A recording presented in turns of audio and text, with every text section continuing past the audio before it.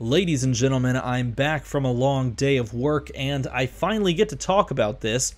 Arcane Rising is out of print. I saw the news at like, whatever, 3 o'clock or whenever it was posted, and I was honestly very shocked by the fact that it was Arcane Rising that would go out of print. Now, here's the thing. Well, you know what? I'll stop. I won't give my opinions until I read the article. Arcane Rising Unlimited is officially out of print. Legend Story Studios will not be reprinting Arcane Rising again. A final small wave of Arcane Rising is making its way to US and EU distributors now and is expected to arrive in local game stores during the first half of December. If you want this product, we recommend that you contact your local game store to pre-order. As with all Flesh and Blood cards, cards that were originally printed in Arcane Rising may be reprinted in future sets, and that's why they show a picture of Arcanite Skullcap, because it is confirmed to be printed in an upcoming set, as you can see right here. Now, I will give you my opinions, and then I'm going to speculate. Oh my god, speculation's so much fun, and we can speculate all we want with regards to this. Okay, so first of all, I would not have expected, if you came to me and you were like, DM Armada, there's going to be another set rotation. I would not have expected that set rotation, that out-of-print status for Unlimited, to fall in 2021. That to me is really surprising. I did not expect 2021 to be the year that more of these things like cycle out of print. I would have expected like 2022 to be when these things go out of print, but that's not how it works, and it does kind of make sense. Again, logistically, it's just not feasible to have multiple sets in print, even though there are multiple printers. I know there's Japan, there's Belgium, and there is the US printer, but we actually haven't seen anything from the US Cardamundi printer, and that is a bit suspicious because it was supposed to be Tales of Aria that came from the US printer, and that turns out not to be the case. It was Belgium, I think, that actually did the print run. So that, I think that perhaps even contributes more towards these things having to be out of print so that you could then print something else, right? Because these Cardamundi in general prints all types of games. It prints Pokemon, it prints Magic the Gathering, and of course prints Flesh and Blood as well.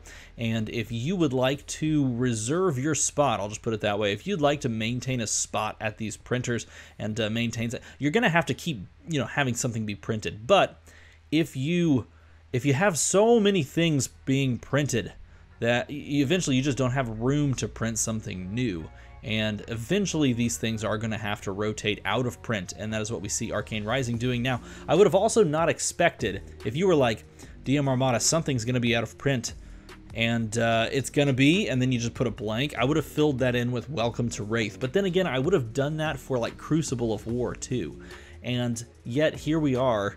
The thing that's going out of print is Arcane Rising, and believe it or not, it's kind of weird. You probably know this. Arcane Rising has like been the harder of the sets to actually get your hands on for the past couple of months when it comes to Unlimited. So it's kind of interesting that this one rotates first. I will say this too. It's been printed for the better part of the entire year. I guess the better part of a year, because I think it started being printed last November. It's printed for a full year, Unlimited, I think, right? Someone correct me if I'm wrong.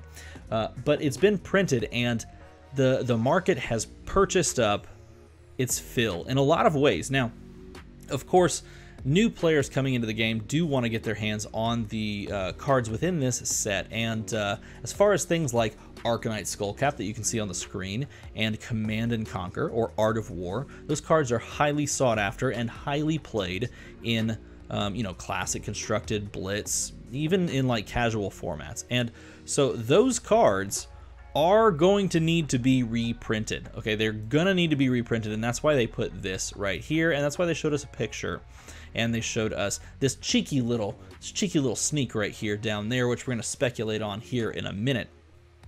But the commons and the rares, those are also very important, and I'm very curious to see over the next month or 2 or 5 or however long how those commons and rares will now basically go from card fodder to like some number of value, like some value. Like a 1-cent card may actually have more value. I mean, that's obvious. I mean, it's very obvious, but it's something that perhaps if you've just been constantly just dumping commons and your rares, for example, from Arcane Rising or from Crucible of War even prior.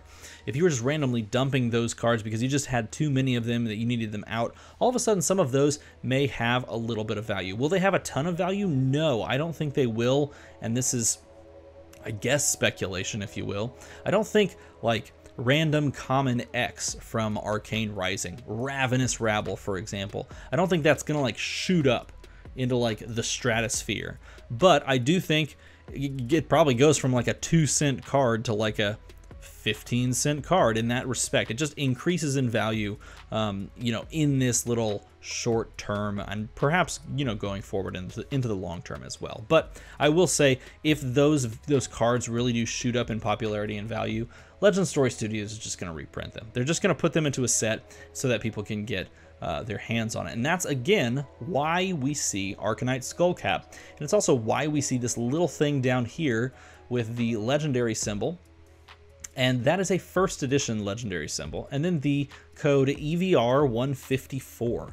2021 Legend Story Studios, by the way, it's okay for it to be 2021 and have a set release in 2022. That's what we saw for, like, Arcane Rising originally. It's like they coded it 2019. I think they coded it 2019, and then it released in 2020. I'm pretty sure. But what is that? What is that? EVR 154. EVR is the set name for what this is going to release in, and I thoroughly believe this is referring to the Everfest Carnival in Aria. It was the second thing that popped into my head, the first thing being the word Evergreen, just because Evergreen is a card in Tales of Aria, and Everfest is a very popular festival and carnival that rotates around, just like moves around Aria constantly. So I have some beautiful materials for you to look at. Let's jump over to that. All right, so here is the absolutely fantastic lore book for Flesh and Blood. Looking fantastic. By the way, so is this playmat. Boom! Playmats. Hey, by the way, I sold out of all of the first batch of these, like 50 of these playmats, and so I ordered more. If you want one of these playmats, you can buy one.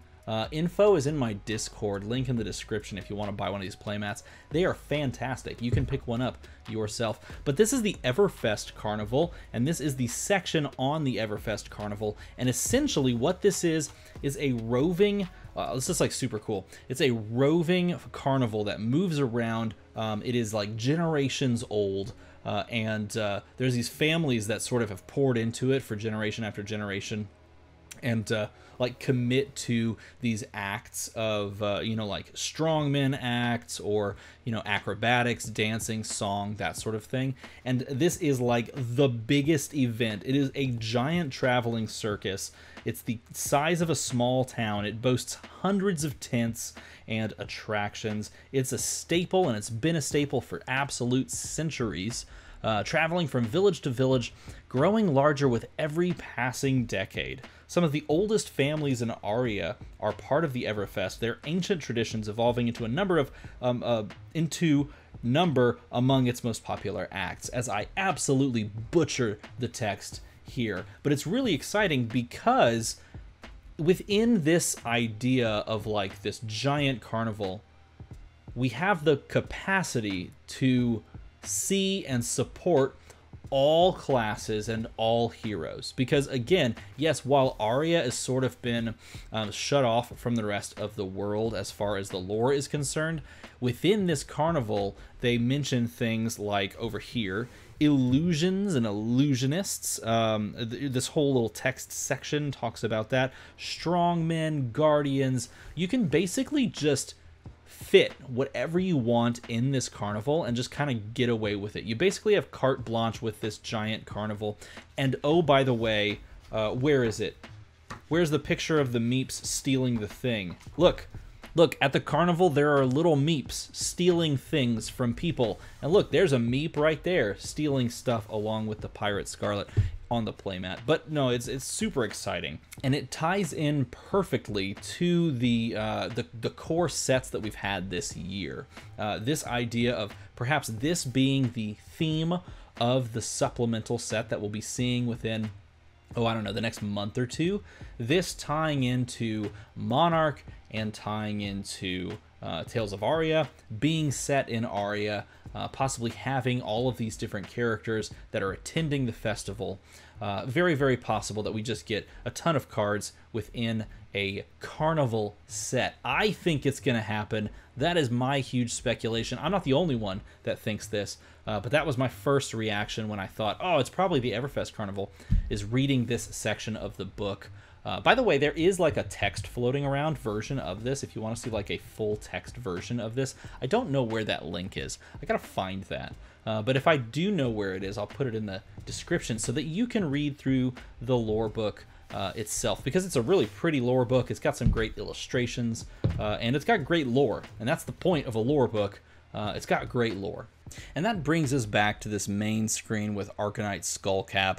And I want to talk about this. Yes, they say they're going to reprint staple cards. And I think the most sought after staple cards from this set are things like Arcanite Skullcap, which is hugely and widely played in competitive like tournaments, just absolutely everywhere, right? This is a staple piece of equipment, like Fiondel's Spring Tunic is a staple piece of equipment. And if we look at the precedent that LSS has set, when they recognize that something is a staple, they reprint it multiple times, right? So we had Fiondel's Spring Tunic Alpha, Unlimited, then we had Crucible of War, First Edition, and Unlimited. And they're setting a precedent there to do the same thing with Arcanite Skullcap. We have Arcanite Skullcap in Arc, First Edition, and then Arc Unlimited. And then in EVR 154, First Edition, and EVR Unlimited conceivably when that is printed. So whatever set this comes in, whether it is the supplemental set that's coming next or a core set next year, no matter what, they are saying with this graphic that they are going to print this most likely in a non-foil version like they did with Fiondel's Spring Tunic and Crew.